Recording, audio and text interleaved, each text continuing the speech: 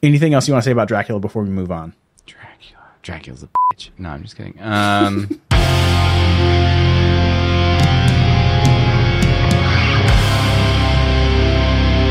Welcome to Bat Lessons, the Batman History Podcast. I am Alex Cash, and I am joined today by Brian Anders. In this episode, we're talking all things spooky and creepy Golden Age Batman.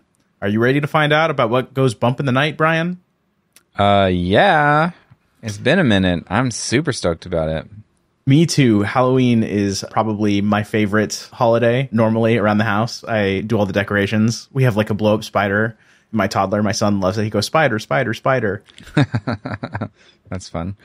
Tonight when we were having dinner, I was playing the like spooky, scary skeletons, whatever that album is. Yeah. So I was playing that. Calvin was enjoying it quite a bit. We don't have any like Halloween costumes yet. We changed our doormat, which I don't know if that counts. I think it counts. And we've always talked about getting stuff, so we might actually do it this year. Do you have a costume or anything? Yes. So Clark wanted to be a firefighter. He got very excited about being a firefighter. So he has a costume. Bet. He loves tried it firefighters, right? Yes. He runs around the house in his costume saying firefighter, firefighter, firefighter. So we had to hide it. Yeah, because like he would go try to get it and put it on. And we have historically done themed things. Like one year I was the Mad Hatter and Bree was the Queen of Hearts and Luna was Alice, our little dog. We dressed her up in a little blue dress. So to go along with the fire stuff, I am a Taco Bell hot sauce packet. And, whoa. Yeah. And Bree, my wife, is Flaming Hot Cheetos. Oh, I love bag. that. Yeah. To go with the firefighter. Man, that's good. Because when you Google it, you're like, family firefighter, costume theme or whatever. Yeah. And there's a lot of like people burning houses or like they're all firefighters. And you got like a firefighter and 2 burn victims. Yeah. And it's like, I don't want to be on fire. So we got creative with it. It's going to be a hot family. Dig it. Yeah.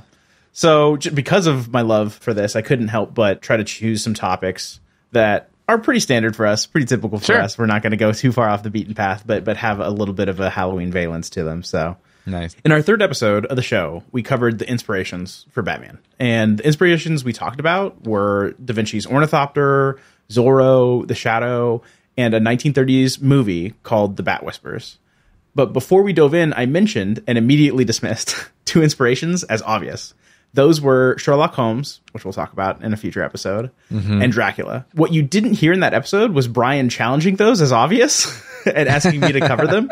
And I wasn't prepared at all. And so all of that conversation hit the cutting room floor. In fact, there's a funny little clip we stuck at the beginning where Brian says, like, what was it? We're listening to the sound of Alex read books.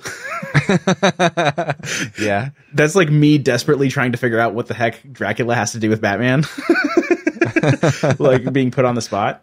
And as you might be able to tell, 6 episodes into this show, open questions like this drive me banana sandwich. I cannot let stuff like this go. So today, in honor of Halloween, I thought we would talk a bunch about Dracula, and a little bit about how it has to do with Batman. So great. Don't worry if you want the straight, uncut Batman content. If you want a story, use the chapter marker, skip ahead. Second half of the show, we'll talk all about some Golden Age Batman again. But for a minute, we're going to talk about Dracula. How's that sound? That sounds good to me.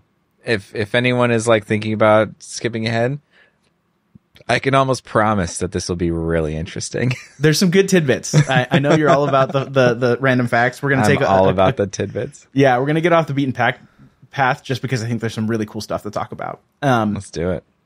So how do we know that Dracula is an inspiration for Batman? The thing that I was citing in that episode, the second episode of the show, was from Les Daniels' book, Batman: The Complete History. That's the 1999 one that Mark Tyler Nobleman was talking about. It had the quotes from Bill Finger that weren't cited, and he couldn't find them for a long time.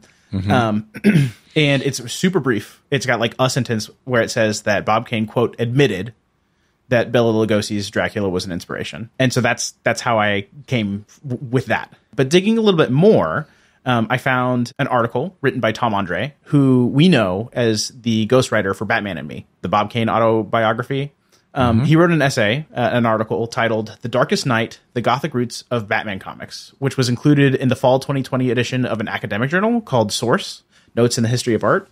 And that article is super interesting because it talks about like less like the specific inspirations, like this book or this TV show, and more about like sort of the sociological climate that Batman is born from. It's available on the University of Chicago Press website. I'll put a link in the show notes. But in that article, he says, quote, "White upper-class males like Bruce Wayne were thought to exemplify the highest level of rationality and self-control. Kane modeled the look of Batman on Bela Lugosi's Dracula, and the Dark Knight functions as a double of the villain he fights. He represents the acme of heroic development by being able to both access the savage, primordial instincts manifested by villains and direct his violent impulses solely against criminals." It's also the case that this article cites Tom Andre cites himself, which I think is like a total badass move. Like when you're being published in an academic journal, you got a footnote that points to your own book. There's a 2011 book that he wrote called Creators of the Superheroes, where he's specifically citing this quote that from Bob Kane. I now desperately want to read this book. Unfortunately, there's no ebooks available. Ooh. And I couldn't get a book delivered in time for this episode, but rest assured, I will be diving deep. Okay, so what is Dracula? Who is Dracula? Dracula is an 1897 novel written by a man named Bram Stoker. Mm-hmm. It's what they call an epistolary novel, which means that it's comprised of letters and other documents. And Dracula is not the only example of an epistolary novel. It's not even the first, but it is one of the most famous. It consists of diary entries, newspaper clippings, telegrams, letters. Think of it like a found footage film, like Cloverfield. Mm-hmm. Wow, you chose Cloverfield as the found footage film. That's the one that I go to. What comes to your mind? Well, the two things that come to mind, which one's more a little bit more modern, is Paranormal Activity. Okay, yeah. That was super popular when we were in college. And then the Blair Witch Project, which is like one of the OGs. Sure. I think the thing with the Blair Witch Project was that was what, like 1999? So I was... something like that. It was something like that. It was rated R, so I was too young. So I didn't see it when it came out. And Cloverfield I must have been like a freshman in high school at that point. It was like 2004 or something like that. Totally speaking off the cuff. I have no idea. But it was right in that sweet spot where I had figured out how to use BitTorrent. Oh, yeah. So I remember, I watched it right when it came out. And so that was the defining one for me. I'm pretty sure J.J. Abrams directed that. Cloverfield, I don't know. I think it is a Bad Robot thing, but I don't know if he directed it. Produced by J.J. Abrams, directed by Matt Reeves. Okay. Directed by Matt Reeves, who went on to direct... Batman? The Batman. The Batman. Okay, I thought so. I was like, oh no, I'm on the spot. Yes. Yeah. The 2022 moving picture film on which next episode will be. Okay, I was wondering when that was going to come out. Yeah. I'm editing it as we speak. Awesome. Well, good luck. Yes. It could be a two-parter. It might be. That was like a 4-hour conversation. It was a long one. Yeah. Super fun, though. So, yeah, like I remember when I started reading Dracula and I was telling Brian that this might be something that we talk about on the show. And I was like, oh, it's like a found footage thing. And Brian was like, oh, yeah, like World War Z. And I felt like really smart for like observing this. But if it's the first thing that comes up, if you Google like, what is Dracula, the book, right? Like if you go to Spark Notes, like everyone's like, oh, it's an epistolary, it's like a found footage film. I'm like, oh, okay. So that comparison is obvious. But I also... when you said you were reading it, I was like, dang, like I'm one of those people who just like, I stay away from reading really old books because usually they suck. It's not a bad book. It's not a bad book. It's okay. One of those things where in order to set the mood, especially towards the beginning of the novel, it does a lot of like referencing sort of geography and sort of ethnic groups and things like that you won't get at first. So that for me, it was a lot of like flipping back and forth between the edition that I had. Yeah. Had notes at the end that was like explaining like anachronisms and sort of like, references. Right.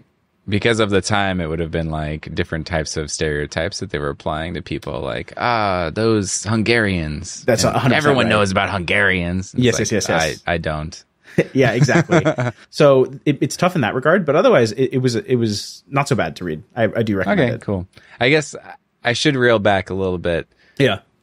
Old books usually are written in a certain tone or a certain cadence or something that makes them really unfun for me to read. But the stories are usually completely fine. Yeah, and Dracula is challenging a bit. We'll talk about it more here in a minute. What is interesting about the fact that it's an epistolary novel is that the diary entries and the letters themselves are narrative devices. So there's parts in the novel where, like, you know, Jonathan Harker, one of the characters, is like trying to send a letter, and the letter is one of the things in the book, and Dracula like intercepts it so it doesn't reach the final person, or like he like goes back to get his diary, which is the diary you are reading, right? Oh, dang. Okay. That's so fun. yeah, they play a part in the story, which is meta. It's pretty cool. Yeah. Yeah. A neat device. It's not necessarily a long novel, but a lot happens in it. It does ramble, kind of goes all over the place a little bit. So it's hard to summarize, but I'll give it a go. It starts with Jonathan Harker, who's a British lawyer, and he's traveling from England to Transylvania on business. He's been tasked to meet with Count Dracula, who is just a person. He's, you know, nobility in Transylvania, right? Yeah. So I guess it should be noted that, like, the people who read this for the first time, there was no meaning behind Count Dracula, right? Like, he was just some Count Brian, right? Yes. And it turns out that Yeah, there is sort of a metatextual reference of the name Dracula itself, but it's likely that most people who were reading it in England in the late 1800s when this was written didn't know. I always wonder what it's like to, like, read these types of things for the first time, where, like, the surprise is like a real surprise. Sure. Whereas, like, we could read this now and you'd be like, well, everyone knows Dracula means he's the vampire. A vampire. He's going to go visit the vampire, right? Yeah. But the people who read this and just, like, don't know. They didn't know that. Oh, his name's just Dracula, whatever. Yeah, just a guy. Just a guy. And Dracula has contracted with Jonathan Harker's law firm to purchase real estate in London, right? And so that's why Jonathan Harker's going there. They're like crossing T's, dotting I's for him to buy, you know, a place for him to live because he wants to come live in London. And at first, Harker is a guest of Dracula, but then the Count asks him to stay a while and help him get better at his English, right? He's like, oh, my diction's not very good. I can't pronounce stuff right, you know? And slowly over time, Harker comes to realize that he's not a guest, but he's imprisoned, right? Well, also, like, how weird is it that you're like, well, you said a lawyer, right? Like, I brought my lawyer who's now going to teach me English. Yes. Like, what kind of a lawyer is like, yeah, I can teach English. It's worth my time. Well, That's not to weird. mention, like, a big passage at the beginning of the story is him, like, trying to get to Count Dracula's castle, right? So, like, he's, like, taking a stagecoach and then getting dropped off and picked up in another. And, like, every time he explains where he's going, like, people are, like, going, oh, no, like, you know, doing the you know, Catholic cross. And, like, at one point, someone gives him, like, a cross necklace to wear, and they're, like, saying prayers, and they're, like, freaking out. And he's like, you know, so there's this kind of signs that, like, maybe Ominous. this place is, And he's like, well, it's just a dude, you know, this is part of my job, like. Totally. And if all else fails, I can sue him, right? Yeah, exactly. There you go. There's certain parts of the castle he's not supposed to be in. And in particular, there's a room that he finds later on and breaks into that has a big grand balcony with a view of the courtyard and other parts of the castle. And in this room, he observes the Count climbing on all fours, head first, down the side of a castle. Like, he gets out of a window and crawls down. It's like a super creepy, unsettling. And the book is, like, really good at these sort of, like, just setting of the vibe of just being like, something's off, right? And there's just these moments that they really build up to and punctuate. Like, for whatever reason, everyone talks about those specific moments where that thing happens. And when you're reading it, you feel that, right? Like, oh crap, like he's crawling down the castle, right? He also, he falls asleep in this room at a later point in the book. Which is something he's not supposed to do. He's not supposed to fall asleep anywhere except inside of his room. He's been directed by Count Dracula. And he wakes up, and there's these 3 young women who start to, like, seduce him. Like, they're gonna go to Pound Town, right? And they're going in for, like, the kiss, and Dracula, like, barges in, and he says, leave him to me, he's mine, and, like, shoos them away, right? And Harker passes out, and then, like, wakes up in his bed, right? So kind of this really wild moment is another one that, like, everyone always talks about. Does he think it was real since he wakes up in his bed? Yeah, he does. Or does he? Okay. Yeah, there's sort of like a sort of like psychological horror. You're like living in this guy's mind of, like, he's freaking out because he can't get out. Yeah. He's trying to, like, plan his escape. Like, and there's the scene where, like, he cuts himself while he's shaving, and, like, Dracula's, like, really wanting his blood. Like, he's acting really weird. Yeah.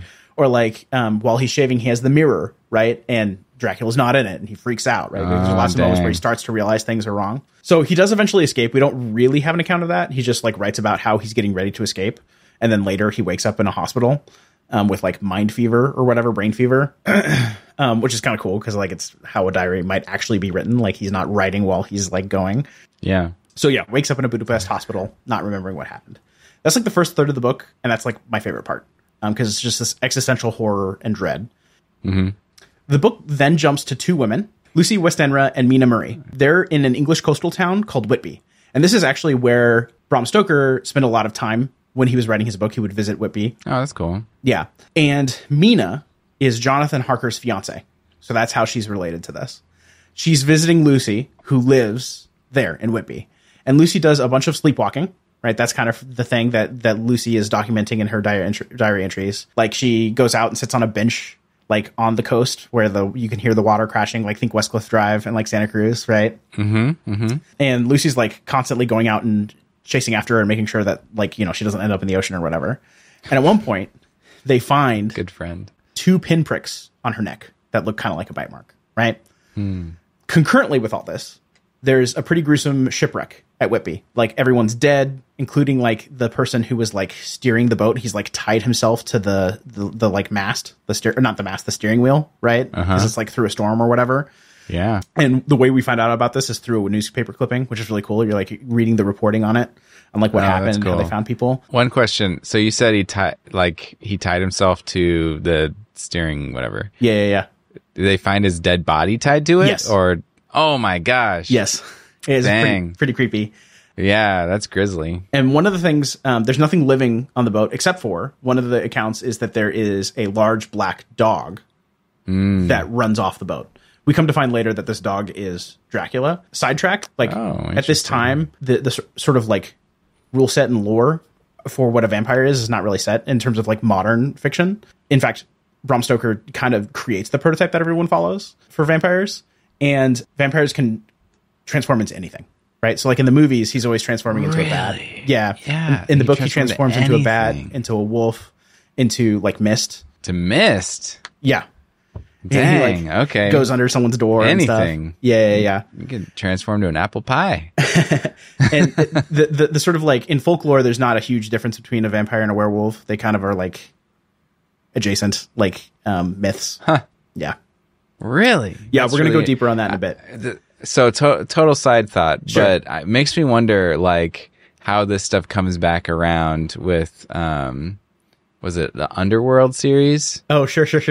Because they've got like the vampires and the lichen versus the werewolves. Yeah, the lichens. Yeah. And then they start to like have hybrids and stuff. And it's like, is that just like kind of coming back together? I don't know. I assume that there's some other like foundational fiction that they're building on top of, but probably. It's just interesting. Yeah, for sure. So yeah, that happens in parallel. Okay. Another thing that is also happening during all of this is that Lucy on the same day has 3 dudes that all propose to her. 3 men. One is an American named Quincy Morris. Another is a person that we're probably not going to talk about a ton. And a third is a doctor whose name is John Seward. And so Dr. Seward shows up and like checks in on Lucy because she's doing all this walking. They find the pinpricks. They're a little worried about her. And he's like, I'm not sure what's going on. I'm going to send for my mentor, a doctor named Van Helsing. Dang. Yeah, so that's where Van Helsing comes from, although nothing like any of the movies or anything like that. He's just a doctor. In fact, in the movie, we're going to talk about in a bit, just like a gray-haired old dude, right? Doesn't look like a sexy Australian. No. Just a doctor. Van Helsing instantly thinks it's a vampire, but doesn't say so because, like, vampires aren't real, and he doesn't want people to freak out, right? They put garlic up around her room, which helps for a while. Because like one of the things that's happening concurrently with this is like Van Helsing points out that like she's really low on blood and she's going to die, right? Because she's like losing blood all the time. They don't understand why. So they're like doing like rotating transfusions. Like everyone's giving her blood transfusions and she still doesn't have enough blood, but they put up the garlic and it gets better, right? Like she starts doing better, but her mom shows up, Lucy's mom, and is like, this garlic is like superstition and it's stupid and we're getting rid of it, which leaves her vulnerable. And then she dies, right? Dang. After Lucy dies, Van Helsing essentially puts together a posse with all the dudes that were like courting Lucy, like all the people who had proposed, Quincy Morris and Seward, and they go to her tomb because he's trying to convince them that she's undead, right? That she's a vampire. And it turns out that she is. They like witness her like sucking the blood of like a child, and they murder her. And like not just a little bit, like they murder her hard. So like they drive a stake through her heart, which like for me, before I read this book, like my frame of reference is like literally I remember being a child and thinking like this is stupid. Like how like drive a stake through like my mental image is Buffy, right? I don't know if you've ever watched Buffy the Vampire Slayer, but she takes a piece of wood and she sort of like taps it against your chest hard and then you instantly turn into dust. Okay. Yeah. Right. But that is not what driving a stake through a human would be like. No, I know some history on this too, actually.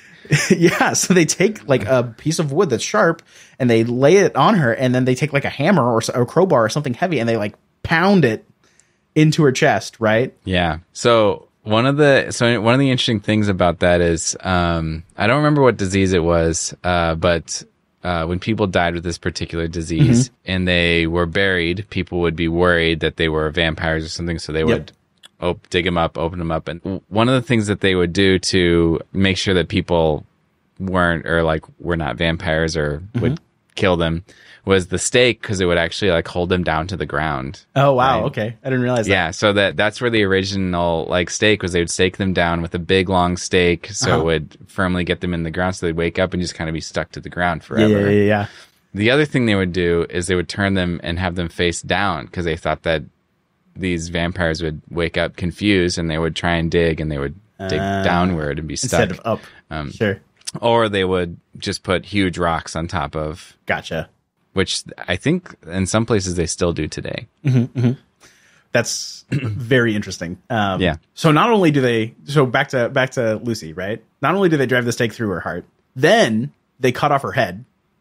Then they stuff her mouth full of garlic. Oh, okay. Right. And remember, these are the three guys that are like courting her. They've all asked to marry this chick. And they come on this expedition thinking this doctor's crazy. And then at the end, they're like, together, they're like murdering her, like hardcore. Pretty wild scene. #love. Yes. Jump back to Budapest. Mina leaves, right? So at some point during this, she leaves Lucy to go to John, who's written, to call for her. So she goes back to Budapest. She meets up with him. They get married, right? Because they've been fiancé for months at this point. He's been missing. It's been, very traumatic for her. They come back to England, right? And they meet up with everyone. And then Van Helsing's like, mega posse, right? Let's take all the dudes that were courting Lucy and Mina and John, because now John is like, yeah, Dracula's this vampire dude, and he came to London, right? Because he knows that he's left. He's been planning to go live at this house or whatever. And they're like, let's get him, right? So that at this point, it just turns into like action movie, right? Like at one point, they find these boxes of earth, of soil, because in this sort of mythical rule set, vampire canon, it's not that they need to sleep in a coffin because they like a coffin or whatever, or that's the rule set. It's that they need to sleep in the native soil where they would have been buried when they died. Ah, interesting. So he's brought I think it's like 23 boxes. It's like mini boxes of soil from Transylvania with him. And so even though Count Dracula's not there, they start destroying the boxes, which causes him to flee. He's like, oh, I got to get back. So he goes back to Transylvania. They chase him there. They kill him. And that's the end of the book, right? Okay. So I think mythology is the word you were looking for. Yeah. Yeah. So yeah, it kind of rambles, right? The sort of inciting element is that, Dracula like terrorizes and they end up killing him. But like it's got many characters. A lot of them have things to do with each other, but they have things to do with each other that like it's just kind of like this wild coincidence, right? That like, Dracula is like terrorizing Jonathan, and then he goes and like terrorizes Mina and her friend, who also happens to know like this vampire doctor, right? Like it's kind of a lot of like things like that. I really enjoyed the book though. Out of 10, how many stars? I would say like a 7 or 8 for sure. I definitely end up, more in love with the mythology of Dracula and the idea of Dracula than the book itself. Sure. So that's the story itself. But if you're trying to sort of step back and do a metatextual read and like understand the sort of like psychological place that this comes from or the themes of the book, most academics feel that it's speaking to an anxiety that was prevalent in British literature starting in the Victorian era called reverse colonization. Essentially, the idea is that a strange or superior outsider comes to England, takes the land, and or subjugates the people. Really? Yeah. If you have a charitable view of this anxiety, it stems from an empathetic view of the British Empire's impact on others and the inevitability of those chickens coming home to roost.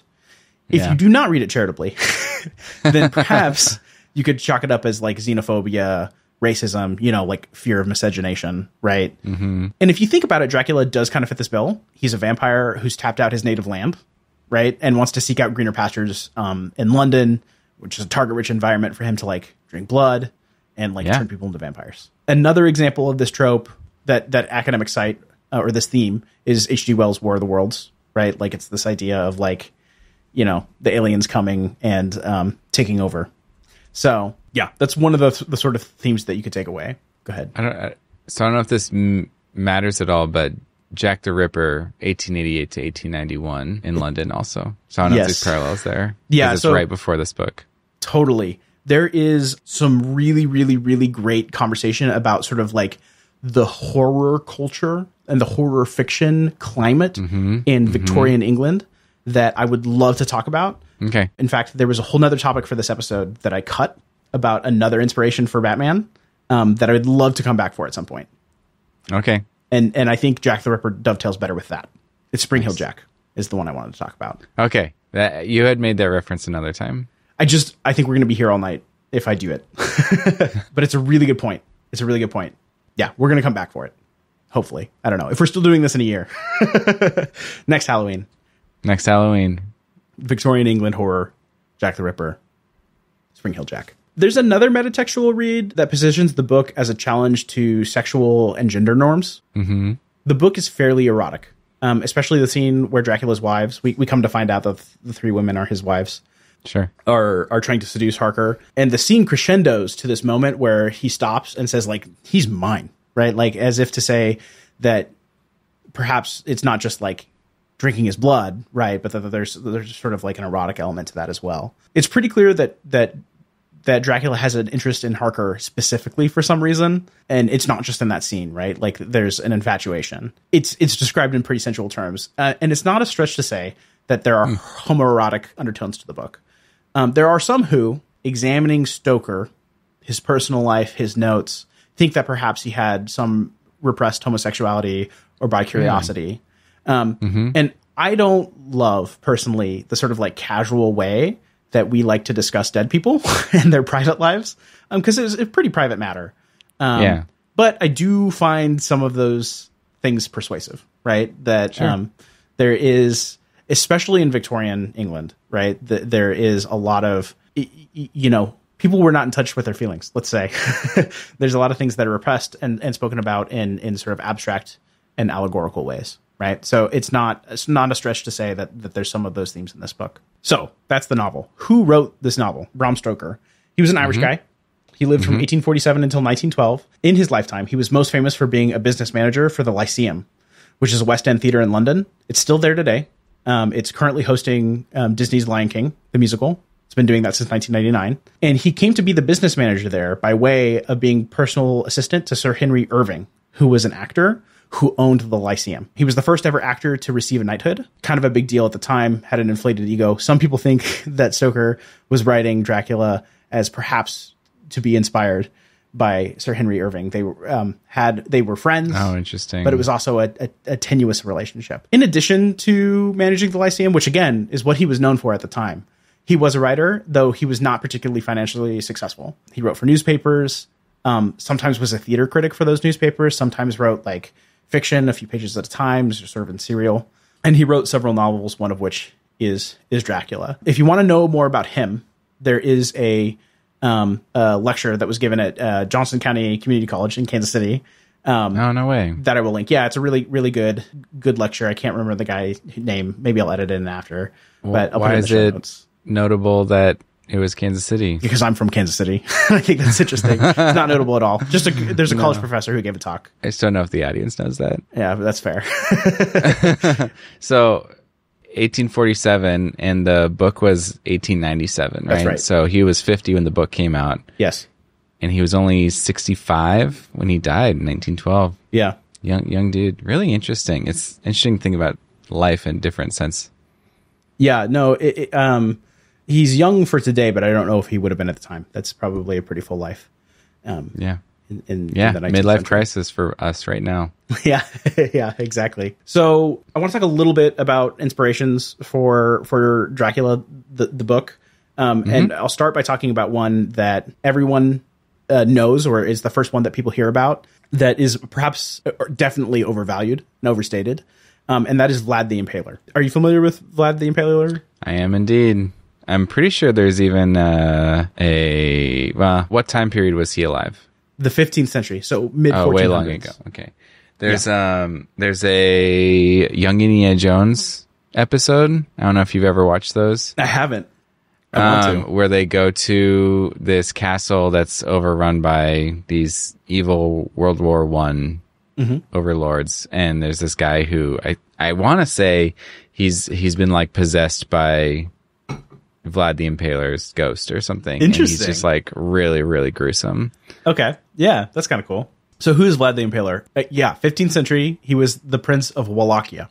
What is Wallachia? Wallachia is a principality. It's a territory. At the time, it was a kingdom, right? That is in modern day Romania. At the time, it was sort of sandwiched between the Ottoman Empire to the south and Hungary to the north, as well as Transylvania. Transylvania shared a northern border with Wallachia. Vlad II, who's Vlad the Impaler's father, joined a group called the Order of the Dragon. And this was a Christian chivalric order that was organized to fight the Ottomans. So basically, amongst sort of, cross countries, there's this sort of Christian organization that is trying to align people to be against the Ottoman Empire, which is, a Muslim empire at the time. So this is part of the sort of like post-Roman, Byzantine Empire clash between the Christians, the Catholics specifically, Roman Catholics, and Muslims. Because he joined the Order of the Dragon, he became known as Vlad Dracul, or literally no way. Vlad the Dragon. Yes.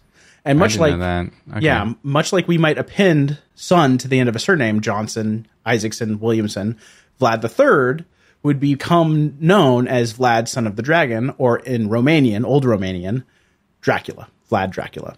Oh, wow. Yeah, so that's cool. That's where the name Dracula actually comes from. Dragon, essentially, son of the dragon. Yes. Huh, that's great.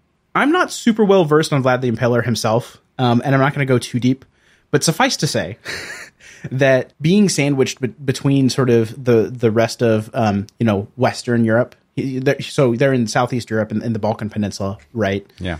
Being sandwiched between the rest of Europe, which is largely Catholic, and the Ottomans to the south, it's a very tumultuous region, lots of war, and lots of sort of like trying to persuade the rulers of this country.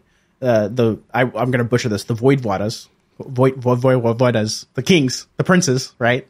Vlad and his father, to be aligned with them. So at various points, like they're aligned with the Ottoman Empire, and then they're aligned with Hungary, right? It's kind of a proxy war, right?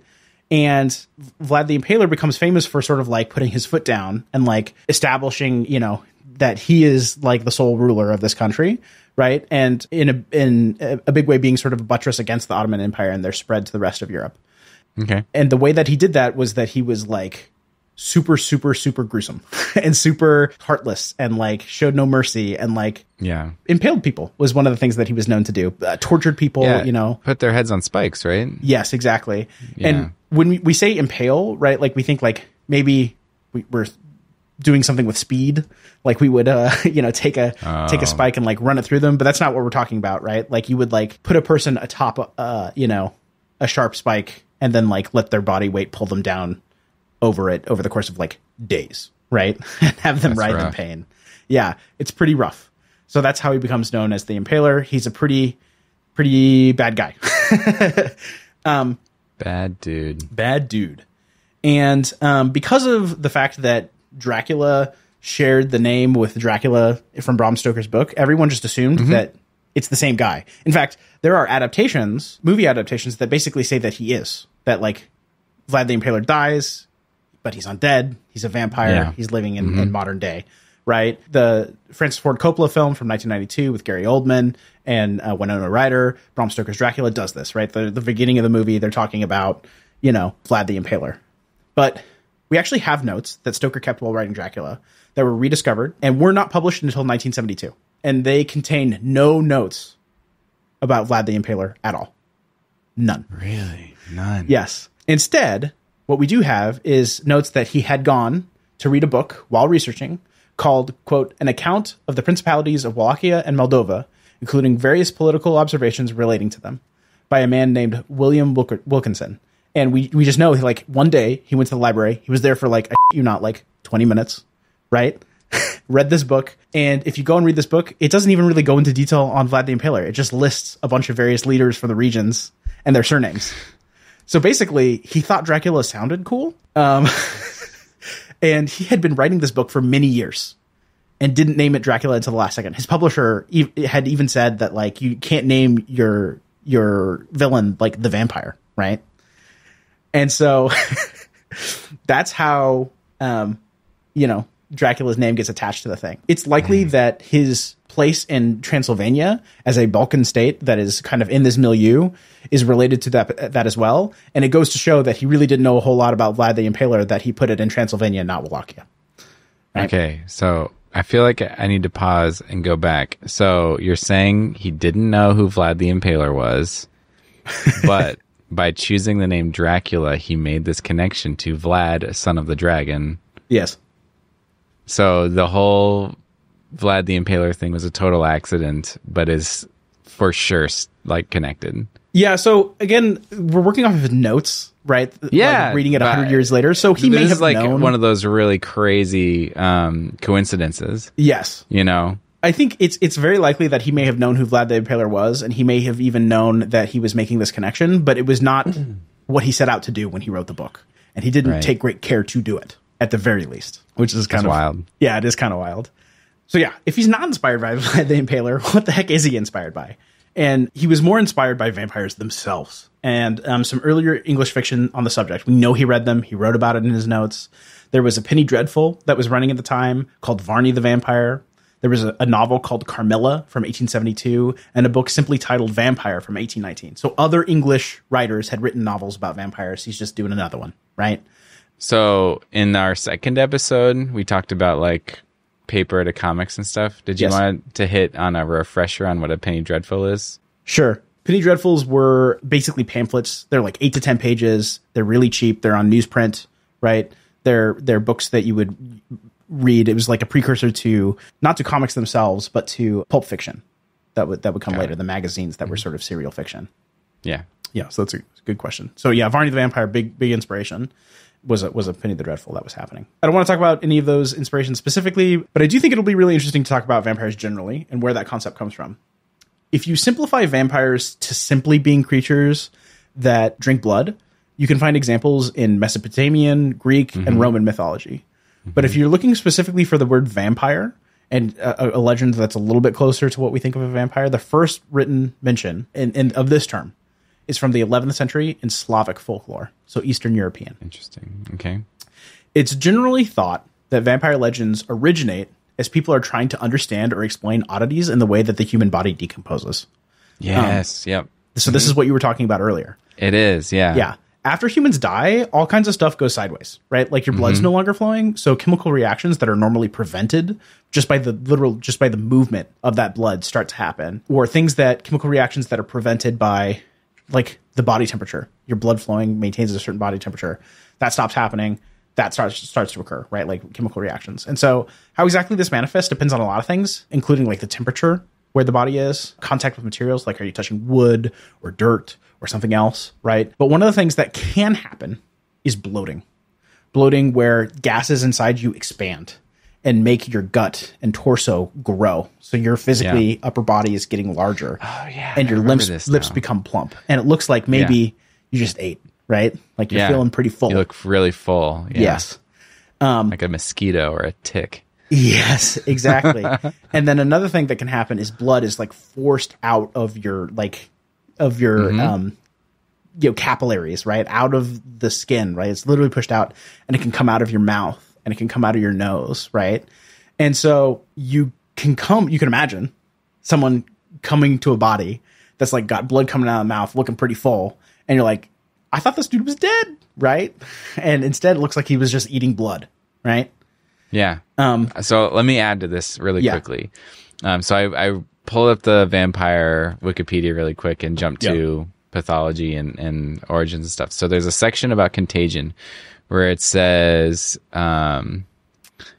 basically as the pneumonic form of bubonic plague, it is associated with breakdown of lung tissue, which would cause blood to appear at the lips. So it's another thing where you could have blood coming out of your mouth, and would be like a decent time period for a lot of this folklore to be originating is 100% when bubonic plague was ravaging Europe. Yes. Another thing that we associate with vampires is like having long fingernails or canines, right? Right. In modern day, the sort of old wives' tale is that these things are attributed to those things continuing to grow after you die. Like people say that your hair keeps growing or that your fingernails keep growing after you die. Turns out this isn't true, by the way. That's not what happens. No, not true. Is your flesh is desiccating. Yeah. It's like drying out and like pulling back. Yes. Your fingernail stays the same length. Everything else sort of retreats, which is pretty gross. So that's how these legends start, right? And that's what's inspiring Stoker and inspiring other authors of this time. But it is worth noting that Stoker really solidifies a lot of the rules that we think of for vampires. He does invent a few things himself. For example, the fact that a vampire has no reflection in a mirror. Stoker's the first person to write about that. But even the majority of things, which he doesn't invent, like the shape-shifting and the drinking blood, and like when he drinks blood, he gets younger, and, you know, all of that, you know, fear of garlic and fear of crosses. He doesn't invent all of those things, but he collates them, puts them all in one place, and sets up a prototype that a lot of people are, you know, following and continue to follow to this day, just because the novel is so popular. So that's how he was inspired. Fast forward, book's not very successful. He doesn't make a lot of money from any books, right? How does Dracula become relevant then, if the book's not a success? In 1922, there's a German film called Nosferatu. It's based on Dracula. It's a very, very influential horror classic. It's a silent film. It's, you know, got some really interesting filmmaking techniques where like they show sort of like supernatural powers by like, you see like Nosferatu's like shadow, like they cast a light, you know, and have his shadow reach out and like grab someone, and like the person reacts as if they were grabbed. It's a really cool like idea and effect. It was unauthorized, hence the vampire being named Nosferatu. All of the other characters' names were changed, but it is the Dracula story. And the Stoker estate sued over the creation of Nosferatu and won. And all copies of the movie were ordered destroyed. So it could be, you know, in an alternate version of events, we don't really know anything about Nosferatu other than it existed. But thankfully, some prints were not destroyed, and we have access to the film today. And they were, you know, smuggled out of the country and like came to America, and people saw the film here and were inspired to do other things with it. But sort of in reaction to the success of this, the Stoker family says we should start doing authorized adaptations, right? So they sort of realize that they have something that like people could continue to appreciate and make money off of, right? And so they do a stage play. The stage play eventually is what gets adapted into the 1931 film. So in 1931, Universal in LA, right? You know, like Universal Studios, their backlot in LA there, that's where they were making movies. They're making a lot of monster movies, and they, you know, made them through the 50s and 60s. They made hundreds, right? Dracula is not the first Universal horror movie, but it's pretty early. Right. There's a few that come before: Phantom of the Opera, The Man Who Laughs, which we're going to talk about in a future episode. But it is early on. It's like the 9th one, I think. And I did watch it in prep for this episode, and it has many of the things that you might associate with Halloween, like you take for granted, or horror or vampires, that I didn't really realize because I hadn't watched this movie before this. Have you ever seen this movie? The 1931 movie? Yes, this is Bela Lugosi's Dracula, the Universal Dracula movie. Okay. Oh, this is the one that you said that you wanted to watch, and I'm pretty sure I downloaded it since then, but I haven't watched it. Okay. This is the one that Bob Kane specifically says was an inspiration for him. Got it. Okay. So I hadn't watched it until I was prepping for this episode, and there are many things that you might associate with Halloween that come from this movie, which is really interesting. So like the movie opens with a movement from Tchaikovsky's Swan Ballet, Swan Lake Ballet. Lake. Yeah. Which I instantly recognized as a Halloween song.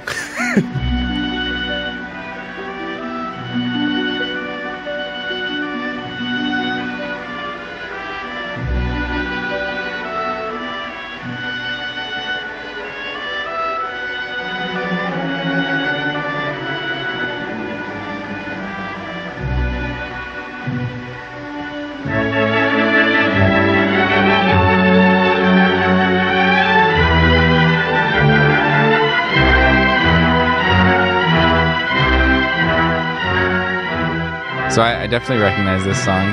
Yeah. I don't connect it with Halloween. You don't? No, I should. I know you've got a really strong musical background as well, but I think I spent so much time with the Suzuki violin stuff and orchestras and stuff that I just hear Tchaikovsky. Okay, fair enough. I don't know why I associate it with it, but I do. Yeah. And it's got to be like there were like, you know, haunted houses when I was growing up that played the song or something, or like, you know, when they're running the bumpers between the horror movie marathon on like Nick at Night, or like, I don't know what it is, but this song instantly, and it's at the top, right? Like I sit down to watch this movie to research this episode, I hit play, and I'm instantly like awash with nostalgia for a movie I've never seen. And I'm interested, listeners, dear listener, please, I beg of you, if you know this song and you associate it with Halloween, but you don't know this movie, I want you to tweet at us or like send us an email. contact@batlessons.com, @batlessons. I want to know. Because, like, I fully expected Brian to be like, oh, yeah. And he's not. So I wonder if I'm an oddball in this. I'm going to go up and I'm going to ask my wife after I'm done with this. Yeah. I'm really curious. Me too. So who plays Dracula? Dracula is played by Bela Lugosi. And if you hear people talk about this movie, they will call the movie Bela Lugosi's Dracula. He is the most important part of why this movie works. The performance is magnificent. I linked a short little clip from the beginning of the movie where one of his wives is waking up and they're in a crypt and they shine a spotlight on his face and he just stares at the camera, and he's not in monster makeup. He's not in a crazy getup. And the way that he he looks like a monster to me is really, I think he's just standing there, just looking at the camera. Oh, yeah. This is a famous shot. I know this shot for sure. This dude's creepy as heck. Right? Yeah. So, yeah, it's like literally in this minute and 40-second long clip, what like plays, I can pull this image into my head and see it without seeing it. Is this like 3-second dolly shot where he's just looking at the camera. I'm like, my goodness. Oh, yeah. That's like a very famous shot. Yes. No question. Yeah. You could see how someone might be channeling Batman here. It's a good-looking dude, right, who is dressed well, right, who is just, like, staring into your soul. This is like a scary person, right? To be clear, like, Bela Lugosi carries this movie on his back. I will talk a little bit more about my feelings on the movie generally in a bit, but he is the best part of it by far. I do want to do a little bit of a digression about Bela Lugosi, because I think there's some interesting tidbits in here. He went on to have a fairly tortured career after this. This was easily his biggest role. It's one of his earlier roles. It was a big success for Universal, but they didn't really reward him for that. He had very few leading parts. He had personal troubles in his life. He was often in debt and needed the money, and Universal knew that. And they knew he was desperate, and so they paid him very little. Often made a lot less than his counterparts that he was starring in films with, like Boris Karloff. And they treated him poorly in other ways. He would play Frankenstein's monster in a 1943 movie called Frankenstein Meets the Wolfman. And in the script, Frankenstein is blinded and cannot see. But in the edit, that detail of the movie is cut. So this results in confusion and derision amongst audiences of reviewers of Lugosi's performance, because everywhere he's walking as Frankenstein, he's got his arms out front of him, stiff, because he can't see. Right? Got it. And everyone says this is stupid and it's goofy, and what is Lugosi doing? Right? And it funnily, right, is kind of the mental image of we have now of Frankenstein is basically people making fun of Bela Lugosi. And he took the criticism pretty hard. Later in life, he would struggle with substance addiction. And so he's kind of a tragic figure. I encourage you to learn more about him. I'll link a YouTube documentary in the show notes about Bela Lugosi. But an incredible performance. The movie's an early talkie. So this is right as we're starting to get sound, people talking, voices, and there's almost no music at all. And I think that lends to the eerie and creepy feel of it. There's a lot of tension by the fact that there's just long moments of just complete silence. This was Universal's only profitable movie during the Great Depression, right? This is 1931. While the tone and the vibe of the movie is good, and, you know, I think it's successful for good reason, it's actually not great on a technical level. Because it was made during the Great Depression, the budget was quite low. And so most of the movie is lifted directly from the stage play. It involves lots of talking, very little action to speak of, very little special effects. Like, they didn't even really try with a lot of the special effects. Like, there's just a bat on a stick. Like, someone's like lifting up and down the bat, and it's kind of like flapping its wings on the string. And then they just jump cut to like Dracula standing there, right? There's lots of rush storytelling. The movie even kind of ends abruptly. Van Helsing has driven a stake through Dracula's heart, and he tells Mina and Harker to go away, and he's going to take care of Dracula, and they do, and they just kind of like walk out of the crypt and like walk up some stairs, and then like the end. And this was like before there were credits. The credits were at the beginning of the movies back then, not the end. So literally there's not a conversation. It just ends. It's a very awkward. And there's a lot of like sort of like weird pacing and technical problems with this movie. Interestingly, right? Another interesting note here is that because this is so early in talkies, this is before dubs, right? So today, if you wanted to produce a movie in multiple languages, you would just have voice actors come in and talk over the top of the video. And then you'd ship it out with that language track, right? Like as another, audio channel. So in order to make more money, right, what Universal would do is they would shoot multiple versions of the movie at the same time. So there's a Spanish language version of this film. Yeah. And what they would do is they would reuse the sets, they would reuse the script, and in the evenings, they would shoot the Spanish language version of the movie after they had shot the English language version during the day. So they would shoot and edit the movie twice. Yes. Once in English, once in Spanish. Dang. Yes. And what's really, really interesting about this one in particular is that the crew that worked on the Spanish language Dracula would hang out during the day and watch them shoot the English version. And so they kind of took notes about like what worked and what didn't work, and like came up with ideas about their framing and what they were going to do with the cameras. The Spanish version was better. The Spanish version of this movie is significantly better from a storytelling perspective, from a technical perspective. Like there are multiple places in this movie. Like there's a scene when Jonathan Harker walks into the castle for the first time and Dracula's standing at the top of the stairs. And in the English version, he's just kind of standing there, and it's a wide shot, and it lingers for a long time, and it's a little awkward. You can't really see anybody. And in the Spanish language version of this film, it's a crane shot. And the camera sort of like flies up the stairs and comes in on Dracula's face. And it's really cool. It is worth noting that the person who played Dracula is no Bela Lugosi. And so the performance is not very good.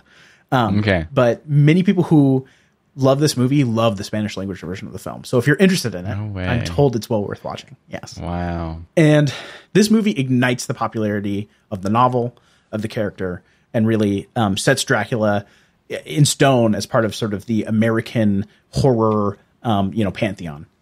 Dracula itself goes on after this to get over 200 film adaptations. So there are 200 different versions of Dracula as a movie. Wow. Cinemassacre, I don't know if you've ever heard of them. It's the Angry Video Game Nerd, that guy, YouTuber, has a channel where he does... That's actually really funny. There's a band that I like called From First to Last, and they had a Christmas song come out called Chris Massacre. Okay, there you go. I'm kind of curious if there's a connection. Maybe, I don't know. But he does a lot of movies about filmmaking, a lot of movies about horror, a lot of videos about filmmaking, a lot of videos about horror. And one of the ones that he did is like a 30-minute long video where he compares a bunch of different versions of the movie, compares them to the book, how accurate they are, how much he likes them. Put it in the show notes. Well worth watching if you're interested in that sort of thing. Okay. But not just adaptations of the book itself. The Guinness Book of World Records cites Dracula as the most portrayed literary character of all time. 272 different film credits. Dracula has appeared in 272 different films. Number 2, right, most portrayed literary character is Sherlock Holmes, coming in with only 75 portrayals on film. Wow. Yeah.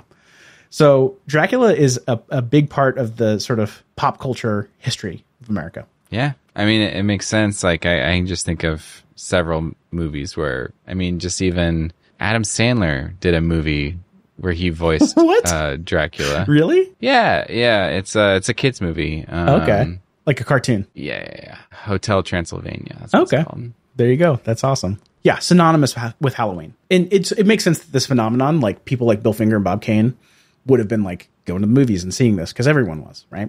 Mm-hmm. So that's Dracula. I think it's pretty convincing as an inspiration.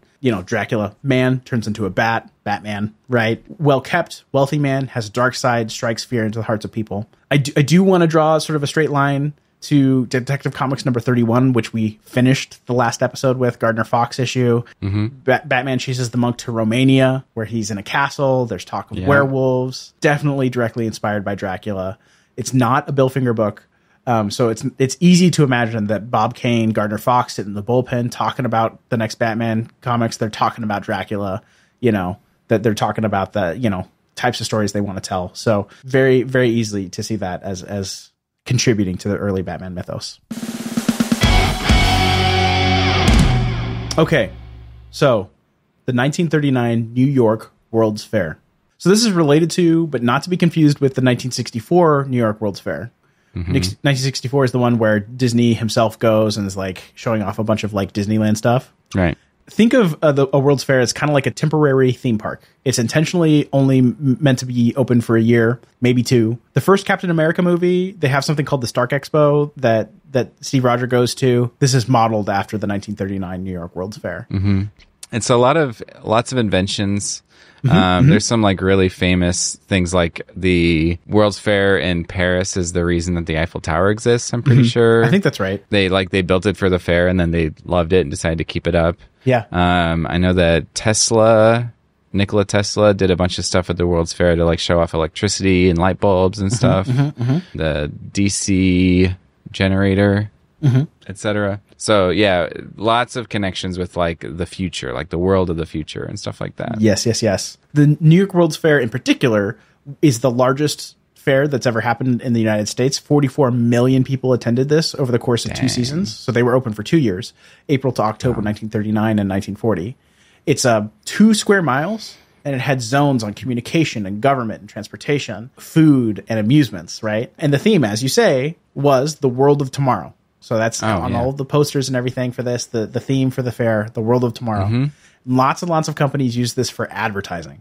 This is where GM and Ford did a lot to sell the United States on cars. There's like videos that you can see of like little models of cities with like interstates and like highways and things running through them, like decades before the interstate system is a thing, right? Yeah, 2 or 3 decades. Yes. And if you look at it, these models, it's like, oh yeah, that's a freeway. That's a 6 lanes. Like that's the 101. That's I-5. You know, I'm in LA.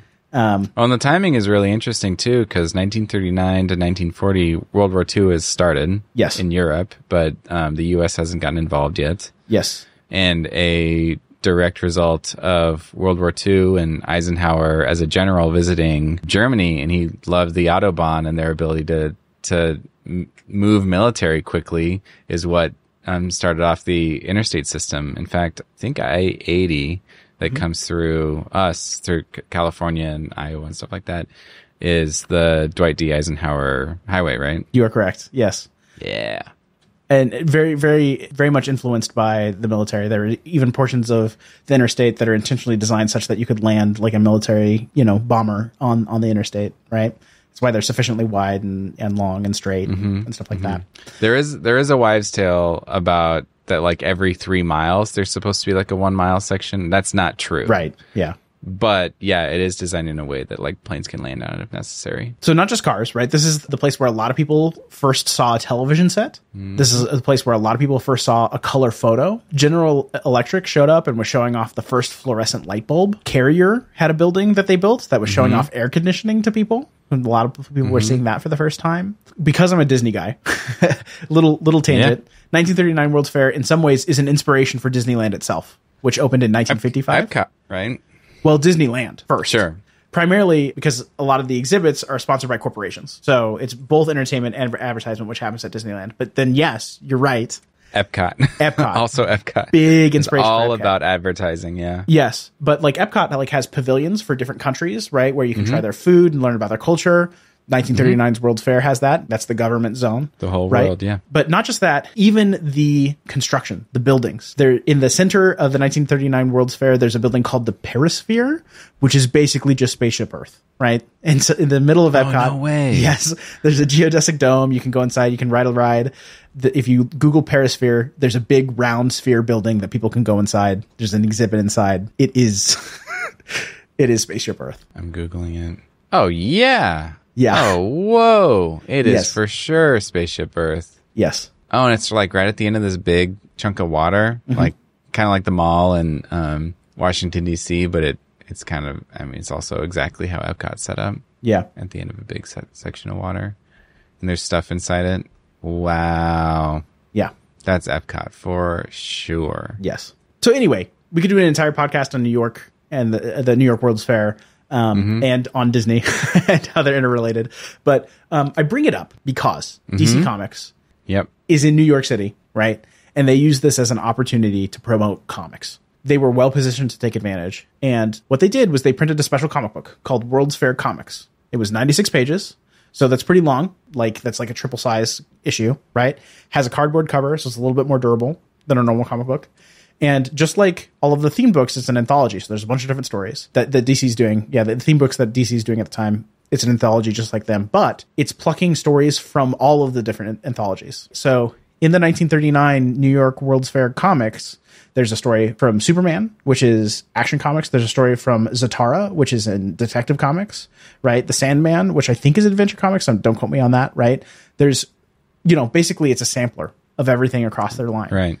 And they're selling it for 25 cents. And that was pretty successful for them. So when the World's Fair comes back in 1940 for another season, they had another edition of the World's Fair comics. If you scroll down a little bit, Brian, you can see it. I see it. In front of the Perisphere are standing Superman, Batman, and Robin. So additionally, in 1940, they hosted what they called a Superman Day, where they had a bunch of events for kids. Like they had races and like other feats of strength that they got to compete in. They like rode on elephants, right? And they gave away a bunch of these comics.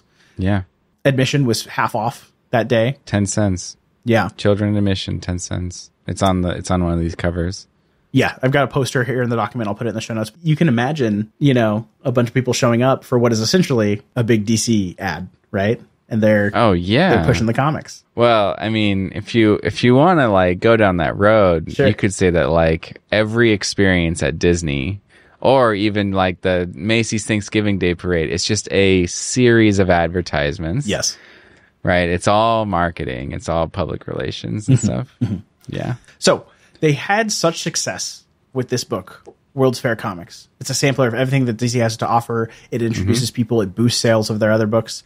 They decide to try it as a more regular thing, even as the World's Fair is not continuing. So in 1941, the following year, they start a new book.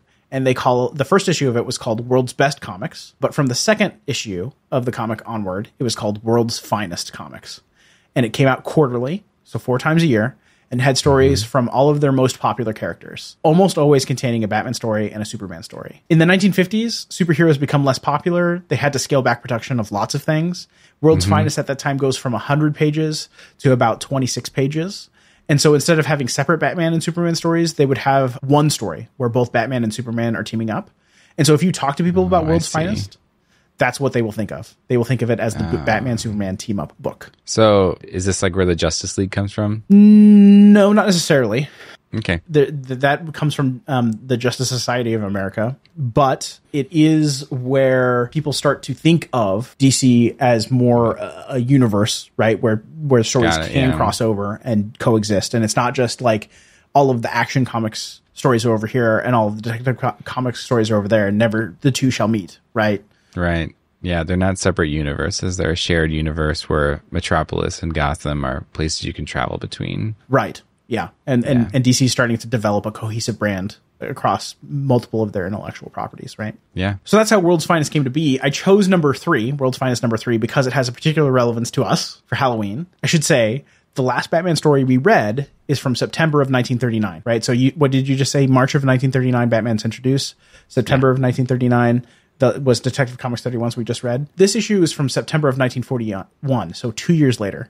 And the spring of 1940 is a very pivotal time for Batman, and a lot of things change. That's going to be a really interesting discussion for the future, a different episode. But I just want to call out that we are jumping ahead, and the artwork, the tone, the content of this is much more formulaic and more in line with what you will come to expect for Batman for decades to follow. After we exit this really interesting period of change in the Golden Age, the first couple of years, we're probably going to fast forward through a ton of stories that are exactly like this, right? So, cool. Yeah, World's Finest number 3. You want to read it? Let's do it. Okay. All right. So, yeah, we've got, it looks just like you would expect like a Halloween Batman cover to look like. There's dead trees, or maybe it's just trees with all the leaves off of them. Looks like Batman is chasing Robin around a fence. In the distance, we've got a huge, larger-than-life Scarecrow with bats flapping around it, silhouetted by the moon. Up at the top says Batman with Robin. It's got the common like Batman logo with the huge wings and the human head thing. Some sort of like an unfurled scroll, like aged paper across the Batman's horizon moves a new and terrible figure, a fantastic figure of burlap and straw, with a brain cunning and distorted. Who is this figure whose ludicrous appearance inspires fear, symbolizes fear, fear incarnate, fear walking the streets of Gotham City? Is it that most terrible, most bizarre of all criminals? The criminal all will learn to fear and call the Scarecrow. Like a real scarecrow, he looms bold and frightening, scaring the fluttering inhabitants of the city. Yet from the flock rise the winged, cloaked Batman and Robin to challenge and combat the eerie power of the Scarecrow. Indeed. So we're back to Bill Finger at this point. Mm-hmm. Gardner Fox is long gone.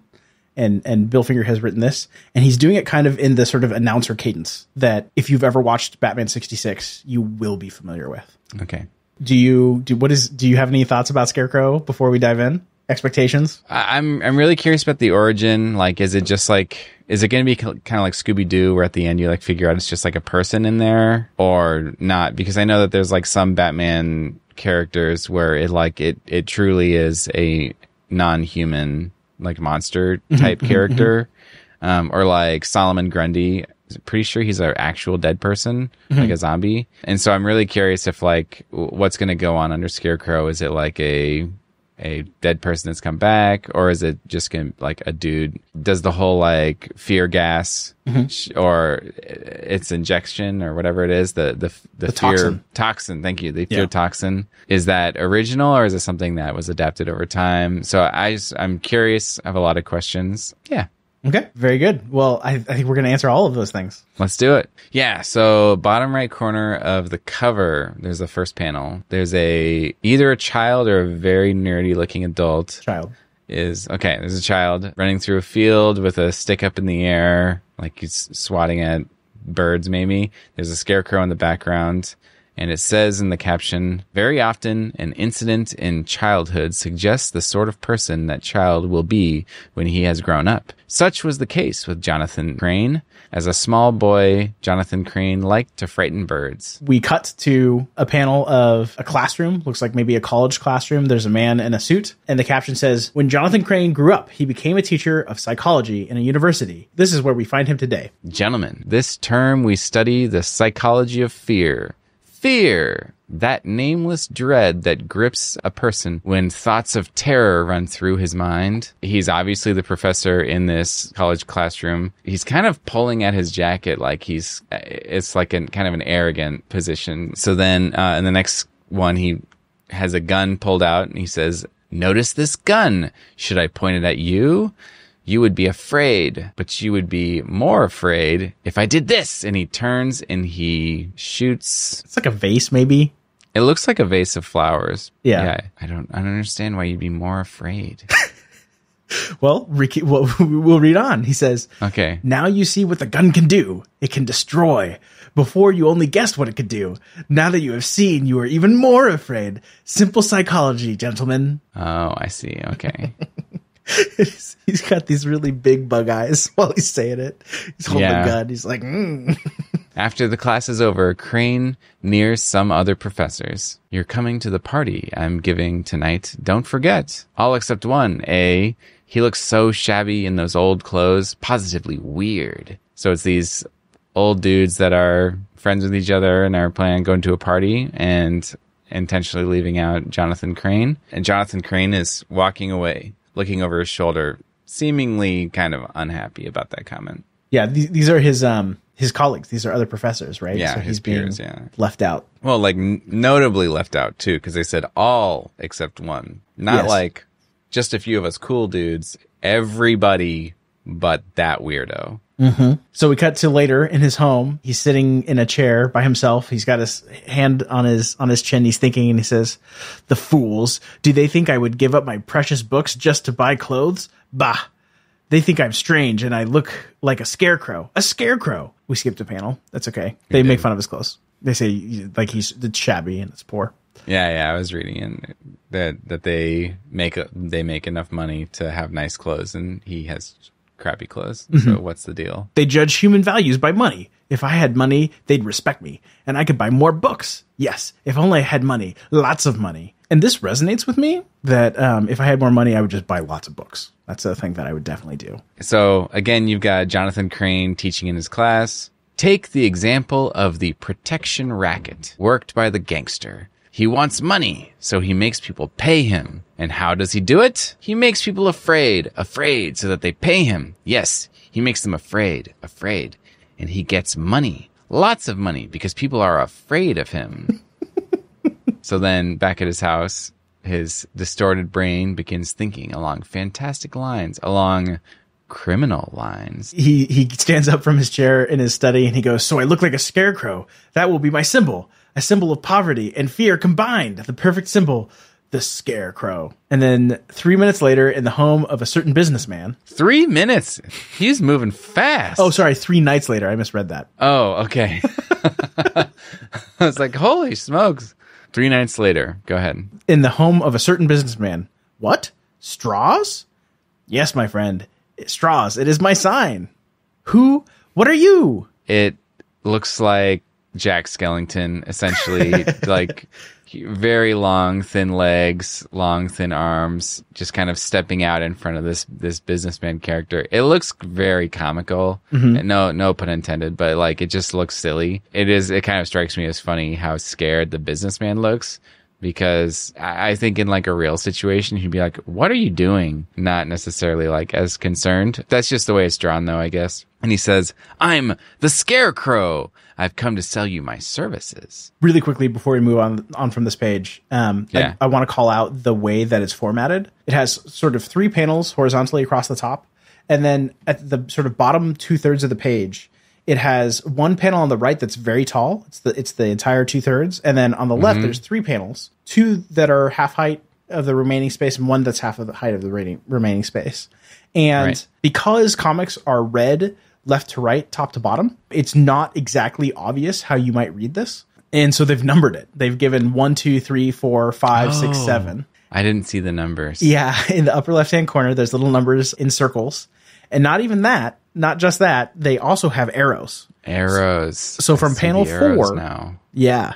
There's an arrow that points to panel 5 straight down. So it's saying instead of going from left from 4 to 7, right, to this double height thing on the right, you're going to go down, and then you're going to go left to right on that row, and then you're going to go back up.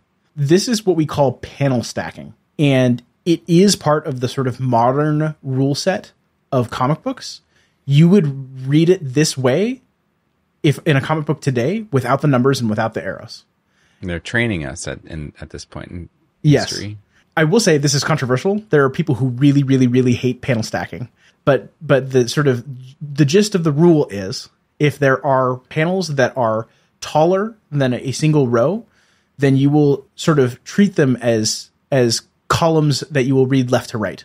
So you'll read the first column left to right, top to bottom, and then you'll move on to the next column. So anytime you have sort of like, the gutter comes to a T, you would read everything to the left of the T first, and then you would read the one to the right. It's called panel stacking. Interesting. Yes. Sorry for that diversion. No, that's interesting. I never, ever would have noticed those numbers and arrows if you hadn't done that. You know what?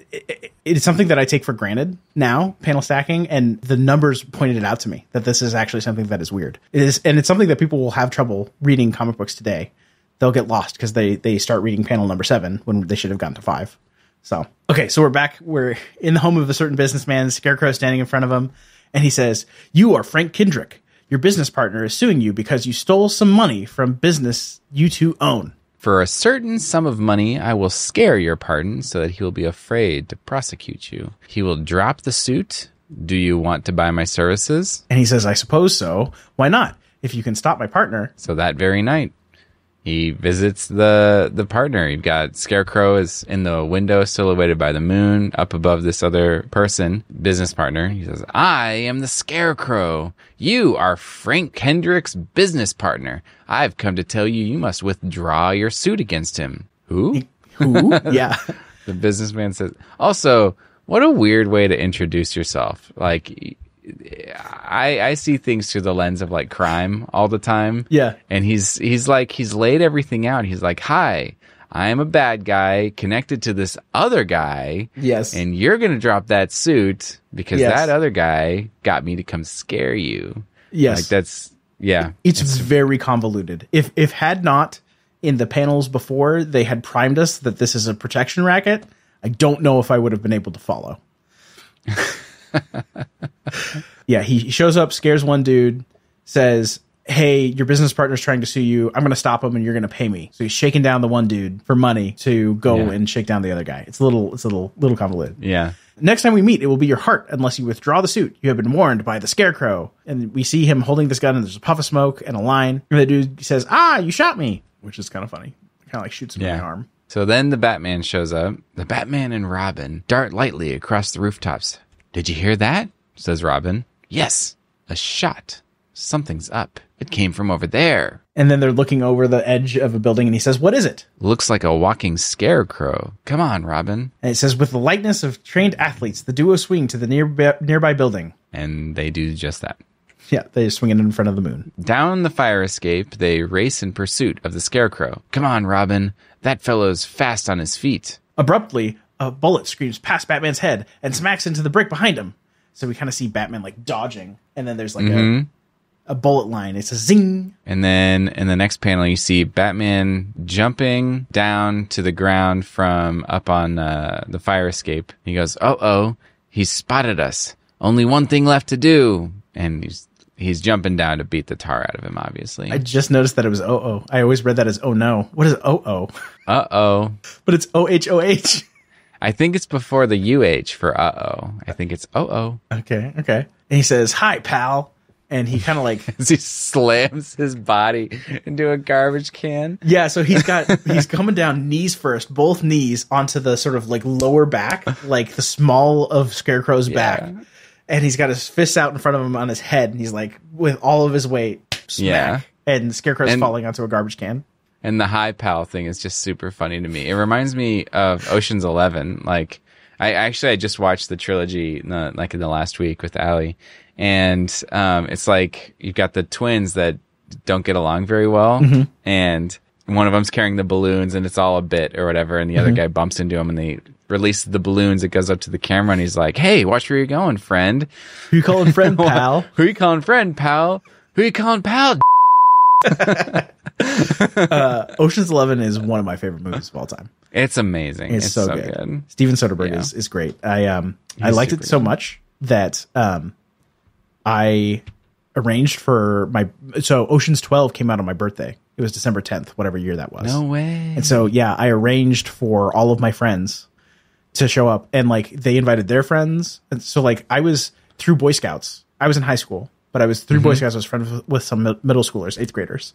And they showed up and they invited all of their friends, and as 8th graders are wont to do, right? And I remember it was like the first like 4 rows of this movie theater are like people who are here basically because of me, and everyone hated it. Because like when you're 14, Ocean's 12 is like not a movie for you. And everyone's like, Alex, why are we at this movie? I was mortified. It was the worst. That sucks. It's a good movie.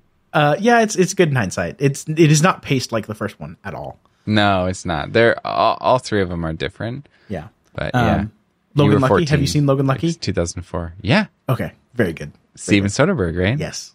It's so good. It's super good. Yeah. Okay.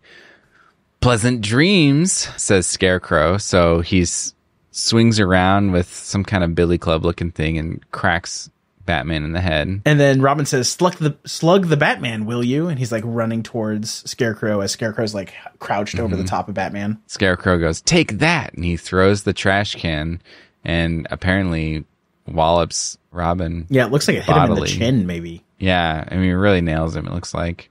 Great accuracy for a psychology professor. Yep. And throwing a trash can. Yeah.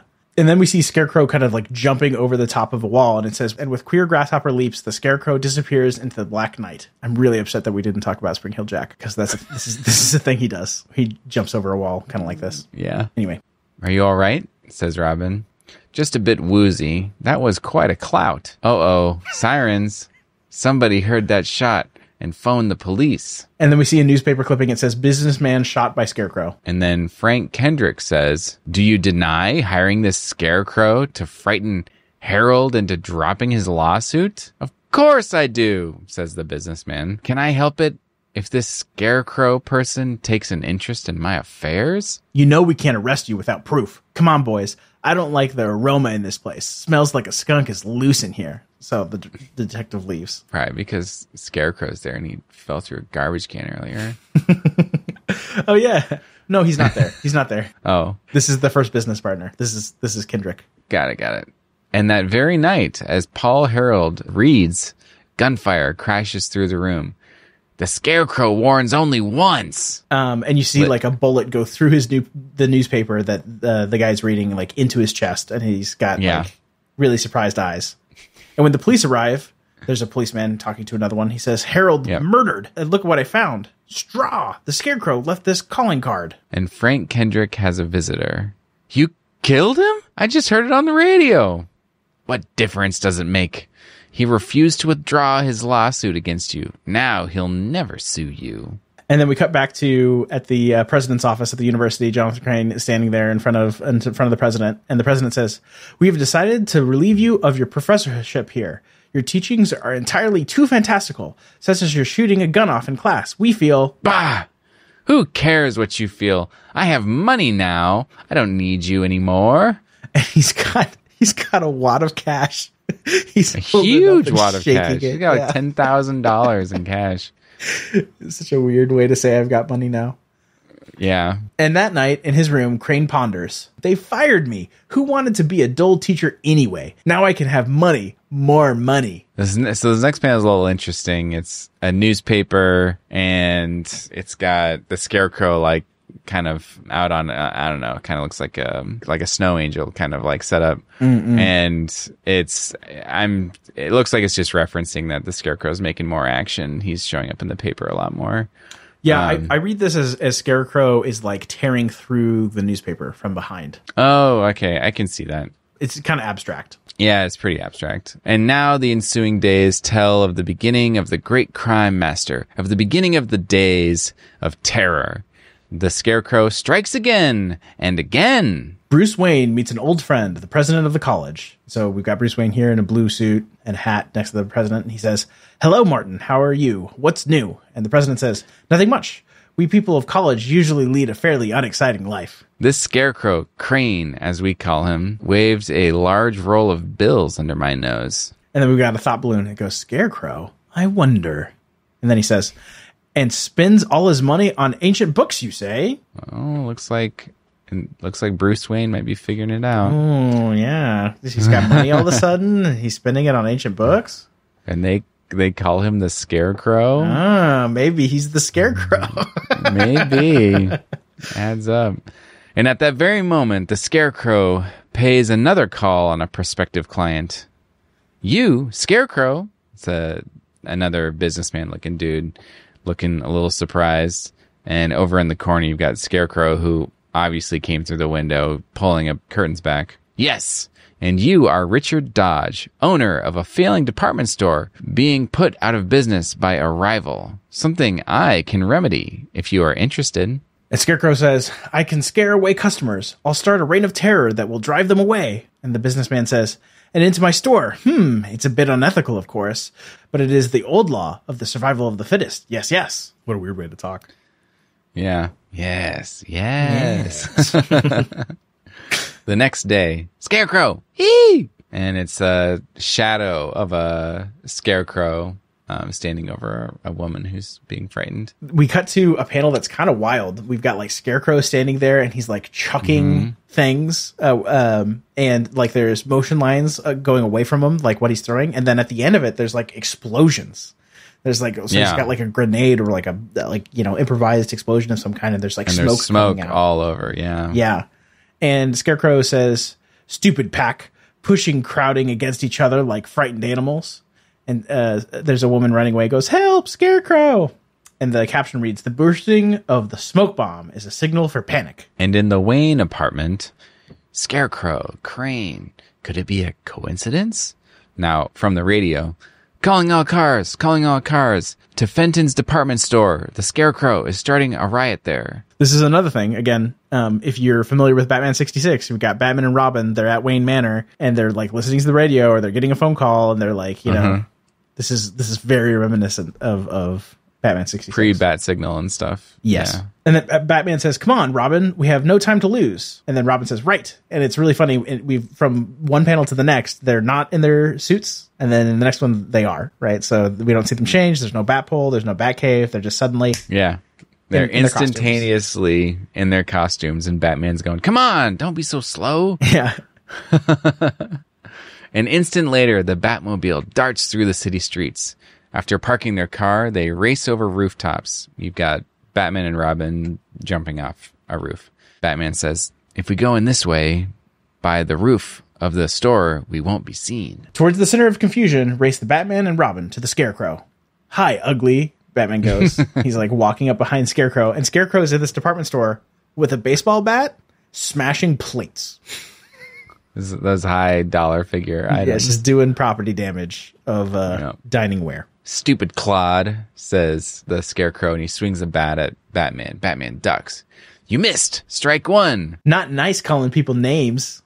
He punches at him. Yeah. Now down the slippery length of the counter spins the Scarecrow, the Batman racing to meet him. You've got just a big long table, and the Scarecrow just kind of bouncing funnily on his butt, sliding across the top of this. Yeah, so the way this reads to me, right, is this is like a pharmacy bar, like it's a counter, like, or a meat counter or something like that, where someone would stand behind it. And what's happened is Batman has punched Scarecrow, and like Looney Tunes style, he is now sliding from one end. Oh, absolutely agree. All the way to the other on his butt. Yeah. Such a strong punch that he lifted him off his feet. And Scarecrow slid across this table on his butt. Meanwhile, and it's so hard that Batman had to run after him. You're right. So Batman is in the foreground in silhouette running, and there's these really, really swift motion lines, and Scarecrow's sliding across the bar, and Batman beats him to the other side and punches him again. So nice to meet you. Yeah, he's slid across the bar. It's very, very cartoon. Very yeah. He's playing ping pong with himself, and on both sides of the table, and the ball is Scarecrow. Yes, and that's exactly right. Blundering fool, you think you can take me so easily? And Scarecrow launches off of the table and kicks Batman in the chest with both feet. Meanwhile, Robin finds himself in trouble, and he's like punching a police officer. And he says, sorry, but you're making a mistake. And the other police officer says, stop him. So like Robin's trying not to get taken away by the police. He's beating him up.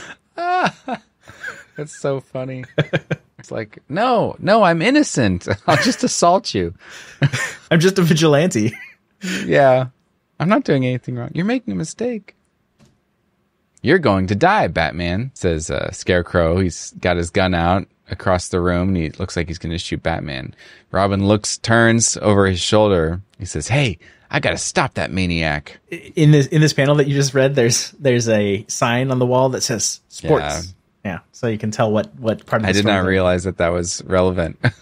So one I would didn't not say think. it. Yeah. Yeah. This is another thing from Batman 66. Everything is labeled conveniently and in large lettering. Oh, right. From the rack in the sports department, Robin seizes a bowling ball, so he's picked up a bowling ball from the sports, and he's throwing it. Set him up in the next alley. Yeah, the ball knocks Scarecrow off his feet, and Scarecrow goes, ugh. The Scarecrow recovers swiftly and scrambles to his feet. His hand digs into his pocket, and so Scarecrow's gotten back up, and he's chucking something, and it says, I'll finish you with this bomb. Again, Robin makes use of the sports department. I hope my aim is good. It had better be. And you've got Robin standing there with the bow and arrow fully pulled, letting go. Yeah, and the foresight he's got to have to like. He just finished throwing a bowling ball. Scarecrow is jumping up, about to throw a bomb. Bombs midair, and Robin's like, "Quick, let me grab this bow and arrow, because that's like the fastest fast draw weapon around." Yep. And in the next panel, it says bullseye, and you see the arrow going through this bomb, and it's exploding. And Batman's got his cape kind of up around, his face, and he's kind of like shielding himself. Yeah, the famous Dracula like arm. It is kind of, yeah. Yeah. It looks like our sawdust friend has given us the slip again, says Batman. And in the background, behind Batman and Robin, you've got the police running out. Hold your fire, men. It's Batman and Robin. Which is like super funny. Yes. Like Robin was just beating up these guys. Yes. And this other police officer's like, hold your fire. They're good guys. Yes. Well, we're entering an era. Again, we're going to talk about 1940 and what happened, but we're entering an era where Batman and Robin are duly deputized officers of the law, right? So they're on the same side as the police. So Batman's talking to the police officer and he says, "You're too late, Sergeant." And the police officer says, "Anybody know if he stole anything?" And then this woman, who I think is someone who worked at the store, says, "Yes, he took 2 books from the rare books department." Now, I don't know if anyone else is jumping ahead with me, but Batman's actually Bruce Wayne, who's putting together this whole like Scarecrow is a nickname for this psychology professor who like loves books and suddenly has a lot of weird money. Yes. And now they're short 2 rare books. Okay. Yes. From later that night. Department store's rare books department. Yeah. Which I didn't know that department stores commonly had. Oh, you've never been to the rare books department? No, I haven't. Oh, okay. Next time I find myself in like JCPenney or Nordstrom, I'll ask where their rare books department is. There you go. Later that night, so he stole the rare books. That ties in very neatly with the man called Scarecrow, Kane. Leave your mask on. So that was Batman talking to Robin. Yeah, and he's like taking off his mask. So we cut to another scene, and there's a man who's in a brown hat and a blue jacket, and he's at a door, and I think he's knocked on it, and Jonathan Crane is answering. And he says, "What do you want?" And the man says, "I beg your pardon. May I use your phone to call the garage? My car broke down." He lets him in. Yeah. To do a phone call. Well, no one had cell phones. This is probably pre-payphone as well. No, I get that. But if I was a criminal, I'd be like, no. Who's this random guy who's showing up at my door? Yeah, I just wouldn't let anyone in my house if I was a criminal. Yeah. Yeah, weird. Anyway, this rando walks in the room. "Ah, rare books. Quite a nice collection, too. You must have spent a fortune on these." And Crane says, "That's none of your business. You asked for a phone. There it is. Use it and get out." But once outside, the unwelcome visitor removes his disguise. And here we've got Batman coming out of the blue jacket and the brown hat. And he's got like a mask, like he's just taken off his Mission Impossible. He's wearing a costume outside of his costume. Yes. It's not Bruce Wayne coming out of the trench coat. It is Batman. Yeah. And Robin says, "Think he's our man?" And Batman says, "I'm positive. Tomorrow I'm going to call on Dodge, the department store owner. I'll bet he hired the Scarecrow to start that riot in Fenton's store." The moron. To think he would fool me with such an obvious disguise. Try to question Dodge, will he? He'll find Dodge dead first. So this is Jonathan Crane listening out of his own window from behind a curtain. And then we cut to Scarecrow in costume, and it says, "It's time for the Scarecrow to walk again." As the Scarecrow steps out, a voice floats mockingly towards him from the shadows. And you see Scarecrow kind of like running again, silhouetted against the moon, and he says, "Now for who's there?" And then a voice from outside the panel says, "The Batman, pal. I knew if I talked loud enough, you'd make a dumb move. Now I have proof that you are the Scarecrow." So the Scarecrow whips around, pulls a gun out, and shoots it towards Batman and Robin, saying, "Trick me, will you? Down, Robin, down," says Batman. Really quickly, I just want to call out what's happened here. Batman has put on a costume. He showed up at the house saying, my car broke down. I need to use the phone. He lets him use the phone. He leaves, takes off the costume, right? Jonathan Crane sees him through the window, finds out it's Batman. He says, "Oh, I've outsmarted you. You think I wouldn't notice you changing back into Batman?" And then Crane gets on his Scarecrow costume, leaves the house, and Batman's waiting for him. And he says, "I was counting on the fact that you would come after me in your Scarecrow costume. And now I know it's you because you just came out of the house." So they've Crane thinks he's outsmarted Batman, and then Batman outsmarts Crane because they are all in a 4D chess game where they're thinking 2 steps ahead of each other. It's a little stupid. Well, it's also like really convoluted that he gets into this costume to like make a point of seeing his rare books. Yes. And then is out of costume as Batman. Yes. When Scarecrow sees him, and then Scarecrow's surprised when he runs into Batman in a few minutes. Yes. The whole convoluted is the perfect way to describe the story. Yeah. With his queer grasshopper loops, the Scarecrow bounds and sprints away, the dynamic duo in full pursuit. He's going into that playground, says Batman. And then we see Robin sort of jumping over a wall onto a swing set. And he says, now, this will be a nice trick if it works. And out springs the boy wonder. And so he's like swinging off of the swing set. He's not sitting. He's on his feet, right? Yeah, and he's jumping. And he's jumping towards the Scarecrow. And it says, it's that meddlesome boy again. But the Scarecrow's bony, knotted fist smashes him full in the face. You have to be quicker than that, which is like a great way to describe the situation where Robin's being all clever and a gymnast, and he's going to jump and get Scarecrow in like mid-air, like a baseball bat hitting a pitch. His bony, knotted fist smashes this kid's face. and then we've got Scarecrow standing over the top of Robin's body. He's like slumped over on the ground. He's got a gun, and Batman says, "Drop that gun." And Scarecrow says, "I'll finish you first, then your pal." And then the caption says, "But the Scarecrow is too intent upon evil to note the still flying swing, and the swing cracks him right in the back of the head." Oh my goodness. So they caught him on accident. Yes, the swing hits him in the back of the head. As the Scarecrow reaches for his fallen gun, the Batman leaps. A shot blasts past Batman's face as they lock in a terrible struggle, because they're fighting over the gun, obviously. The Scarecrow says, "You'll find I'm as good at fighting as you are, Batman." Once again, the Scarecrow stoops for his fallen gun when Robin enters the fray.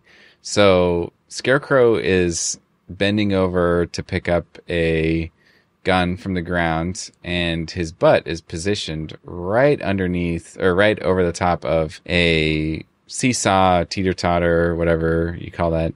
And you've got Robin, who's in the air, coming down on the other side. And he says, "Hold that position." And he jumps down on the other side of the seesaw, and it comes up and smacks Scarecrow in the butt. He kind of flings him in the air a bit. Yeah. Batman zips in, decks him, kind of an uppercut. Little alley-oop action. Gets him off his feet. Nice timing, kid. And then Robin says, "Wow, is he really out at last?" "I don't know. He certainly gave me the fight of my career. But from now on, the only fighting he'll do is in a prison cell." And so the infamous short-lived career of the Scarecrow comes to an end at last. Weird phrasing, say the short-lived career end at last. Like, yes. You're right. I didn't think of that. That is pretty stupid. So then, the Scarecrow's standing there in a cell with his hands on the bars. He goes, "The stupid fools actually think they're going to keep me here." And the final caption says, "Will the Scarecrow return? Only inscrutable time can tell." So that is the first story of the Scarecrow. This is Batman hitting its stride. All right. On this page, in the middle top panel, we have Batman grinning as a gun is being shot in front of his face. It's kind of the jolly Batman, right? It stays this way basically until the 80s, right? This is the tone. You can see a lot of Bill Finger in this. If you remember Partners in Peril, the very first story, it's like businessmen are having like contract disputes and Batman's getting involved for some reason. It's the same thing, right? Scarecrow is showing up and like helping businessmen like scare each other twice. Like one is trying to get a lawsuit dropped. The other's like trying to like boost up one department store over the other. And Batman is like fighting that costume criminal. So that's the same, but we're also kind of getting sort of the fantastical element that Bill Finger is bringing to it, right? Where we have this, dude in a ridiculous getup, right? And they're fighting in sort of ridiculous scenarios that Bill Finger will become well known for, where, you've got the gigantic penny and the gigantic typewriter and the gigantic record player. And like, we're starting to get these, they go to like really exotic settings, right? In Gotham to have these ridiculous fights. We have, Batman being on the side of the law. It is different than the Golden Age Batman that we have read up until this point. What do you think of it? I mean, it's fun. It's definitely like silly, less like gritty than some of the other ones we saw. Like nobody died in this one. That's right. No. He did shoot that one guy. Scarecrow did shoot. Scarecrow shot someone. Yes. Scarecrow, but Batman didn't kill anyone in this one. Yes. Yeah, lots of fun quips. I mean, and just the jokey manner within the fighting to say like, I don't know. He essentially said special delivery before he punched Scarecrow in the face while he's sliding across that table, you know? Yes. So, yeah, lots of fun stuff happening. But it's also, like, goofy enough that we can sit here and enjoy kind of tearing it apart. Yeah, for sure. We're getting into more kinetic, cartoony action as well, right? Yeah. The stories we've read up until now are like 6 to 10 pages. This is 13, right? So the stories are getting longer. There's more action in them, right? We kind of like go from set piece to set piece where they're doing cartoon violence. What do you think about Scarecrow specifically? You said at the top you were wondering whether he was going to be like a monster or just a dude. He's a dude. He's psychology department. He's really focused on fear, so all of that kind of like adds up with where he's going. But he doesn't like gas anyone. He doesn't have the toxin. Mm-hmm. He seems to be like kind of a misguided, frustrated person, not like a deeply evil being. Mm-hmm. So like this is a really obvious seed that was at the beginning of like the plant that grows out of this, you know. Mm-hmm. And Scarecrow appears one more time in the Golden Age. Bill Finger will write another Scarecrow issue, but only one. He ends up being not a very important character for a long time until the 60s, when none other than Gardner Fox revives Scarecrow as an important and recurring villain and remains in the Rogue Gallery from then on. The Rogue Gallery? That's what they call the villains? You've never heard it called a Rogues Gallery? I don't know. I don't think so. Okay. Yes. That is superheroes. When you have a set of villains that go with a hero, that it's called their Rogues Gallery. In the case of the Flash specifically, in canon, like in the stories, they call themselves the Rogues. I don't know where the term Rogues Gallery comes from. Now I'm going to Google it. A Rogues Gallery is a police collection of mugshots or other images of criminal suspects kept for identification purposes. So we've got the New York Police Department here, and there's two dudes standing in front of a wall of mugshots. Oh, it's like a literal like image gallery. Yes, a Rogues Gallery. So like you get a call from someone that says, I was just mugged, and this was his description. They go and they look at the wall and they say, okay, which dude was it? It's kind of cool. I didn't know that. That's really interesting, yeah. I just noticed that it said Bob Kane on that last thing, so I'm going to keep an eye out and see if it's like how often it shows up, because I'm guessing it's just like the title page and the last page or something, but it does make me wonder if it starts like kind of peeking out all over the place. I mean, the dude's in love with himself. He is in love with himself, and I don't know 100% for sure. I wish I did. 1941, so he probably was involved to some degree at this point. Jerry Robinson has been hired at this point, so he may be doing the art. I don't know for sure. I know around 1943, Batman gets picked up as a newspaper strip, syndicated.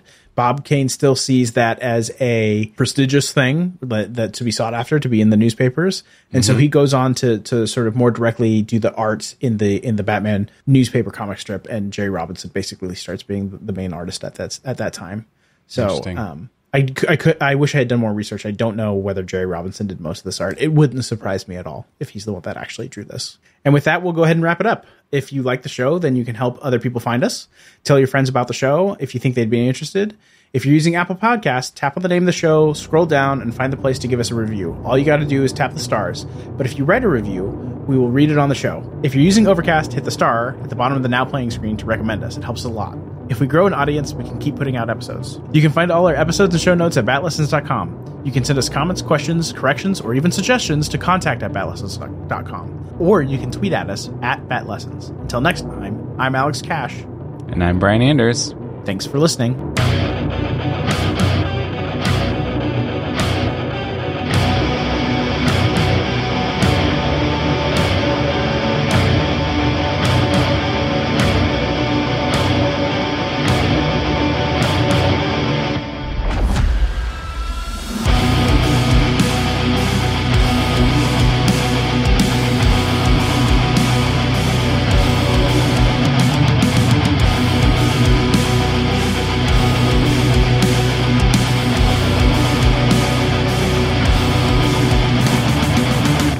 If I had to make a comparison, he looks kind of like Ralph Fiennes, Voldemort. Oh yeah. I can see that for sure. They may have intentionally been trying to channel Dracula when they were doing the Voldemort. That would be really interesting. Anything else you want to say about Dracula before we move on? Dracula's a no, I'm just kidding. No, nothing comes to mind, I guess. I feel like we've hit on a lot. I added some links that you might appreciate. One is for a seemingly not very short, okay, it's not that long, thing on theleakycauldron.org essay, villains in Dracula and Harry Potter. And one of the things that jumped out to me, second paragraph, first sentence.